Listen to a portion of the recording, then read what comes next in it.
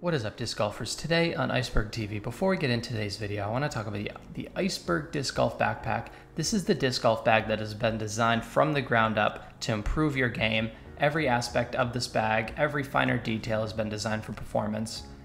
If you haven't checked out the Kickstarter video, the link is in the Kickstarter, and then the video can also be found on this channel. And I cannot thank you guys enough for the support that we've seen so far, and I'm so excited to get this project fully launched. So if you haven't checked the Kickstarter out, the link is in the description below.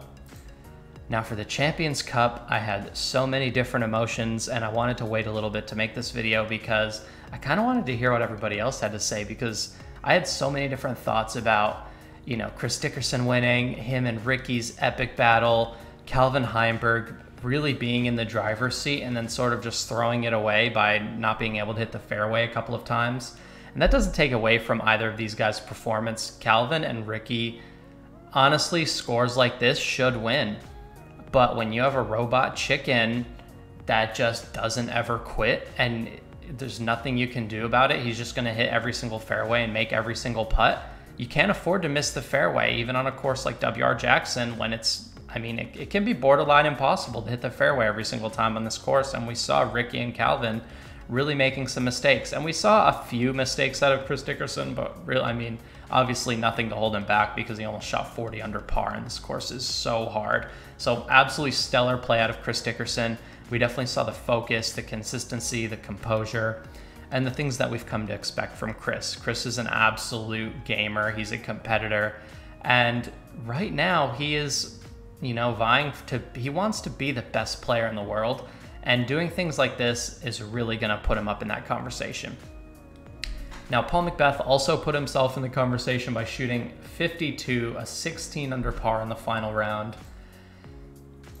A criminally underrated round, in my opinion. I think this should have been like, this is like 11-20, 11-30, really eyeing for that highest rated round ever shot type territory. Shooting a 16 under on W.R. Jackson isn't something that people thought was possible. Early in the tournament, we saw a couple of 11 unders, we saw 12 under, and people were thinking that at best 12 under is the best possible score someone could shoot out here. And Paul said, I don't know about all that. I'm going to shoot a 16 under, and even though I didn't win, I'm still going to continue solidifying my legacy. And if you want to check that video out, Paul has coverage on his channel where they actually just basically filmed his whole final round.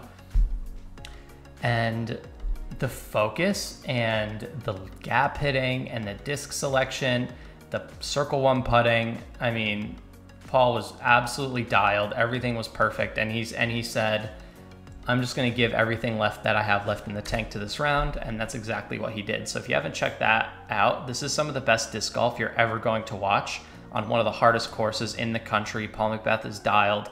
He's looking healthy. He's looking very focused. So although Paul did not come in the top 5, I would expect him to come in the top 5 in the next event. He was who I predicted to win this event, so I was definitely wrong. And Chris Dickerson wants to be Discraft's best player. Chris Dickerson is competitive. He is competing at the absolute highest level, and he got another major under his belt. So tremendous congratulations to him. And if you have not watched Paul McBeth's round, I would encourage you to go watch that, because this is some of the cleanest disc golf you will ever see.